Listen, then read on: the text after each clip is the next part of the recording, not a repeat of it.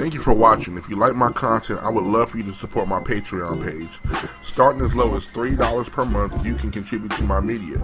Contributions allow me to upgrade equipment and more time to dedicate to bring you up-to-date videos and merchandise. Click the link below in the description to get started today. And again, thank you so much for supporting me all these years. I am that dude so pimpin' what's crackin'. General on deck, so salute me, Captain. Never mind the hottest on the radio, sucker case the Damas on the beat. I'm a bad mother. I rock the mics when I step on stage. Still that nigga, leave the crowd in the daze. They look at me, I can tell they amazed. The ones that cannot do me are the ones that hate. I move the crowd like someone sprayed mace. Put me on blast, I'm heading straight to your face like what? I thought so. You don't know I spit that hard geometry, that's why I'm beast mode. When you lose somebody that's close to you, you know, it always hurts, you know what I'm saying? And even if you didn't know them, sometimes you just feel attached to them. I grew up in the era of TV where TV was our relief. Whatever was going on in the world, we watched TV. Just as a sigh of relief, you know what I'm saying? Like, if you had a bad job, or if you had a bad day at your job, or if you had a bad day at school, and, you know, the weekend came, and, you know, you sit in front of your TV and turn it on NBC, and you watch a good show like The Golden Girls. So I don't watch The Golden Girls. I'm not ashamed to say it. I'm a heterosexual male. I watch Golden Girls. I love it. I got the box set in my living room. I am heartbroken that Betty White passed away. I'm not even gonna lie to you. I'm not okay. I'm not just sad. I'm not gonna sit here depressed and eat fucking sweets all day and nothing like that. My heroes are passing away, and it's not cool. And I don't know why we don't know the cause of them. I'm pretty sure it was old age. It doesn't help that there's a pandemic out there. It doesn't help that, you know, we got to protect all of our elders as much as possible. But looking back at it, you know, Betty White's had a very incredible career, you know.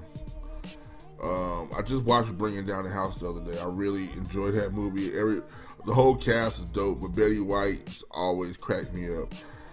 Everything she's ever been in, every TV show, every movie, she's always lifted the whole overall quality of the whatever you were watching. She'd go on talk shows and have you cracking up laughing, and you wouldn't think that she was that old, but Betty White was 99 years old and was still active. You know, she was still doing her thing. They were actually getting ready to celebrate her 100th birthday in January. And that would have been awesome just to see, you know. But I guess God had other plans. God was like, nah, I need her for my stage play up here. And that's fine. I've recorded this like 2 or 3 times. I thought it'd be easy. I thought I'd just give y'all a quick rundown on Betty White. I thought I'd be like, Betty White died, blah, blah, blah, blah, blah, you know. But I started really thinking about it, and, you know, she was a part of my life, you know. Even though I didn't know her personally, you know, she was a part of my life. And I was just thinking about this the other day. I was actually thinking about her the other day. I don't know what I was watching. I think I was watching one of her interviews on TV. And I was just thinking, man, Betty White, man, she's about to be 100. Man, what if she lives to be like 120 or something like that? And I was getting high hopes, like, man, this would be incredible. I don't know anybody has had an issue with this woman. I don't know anybody that's had any type of regret from her, no type of any type of just slick shit. She comes off as a very, very nice woman, even in real life, you know, a sweet woman. So my thoughts and prayers are to her family. My thoughts and prayers are to her staff and everybody that's worked with her. I know that a lot of people that are hurting. Somebody go check on Ryan Reynolds, please. Go check on him, make sure he's alright.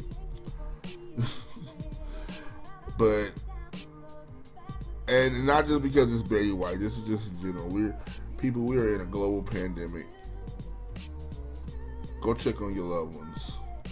Go check on your grandma and your grandpa, because some of us don't have grandma and grandpas. Check on your people. Tell them you love them. Take them some soup or something.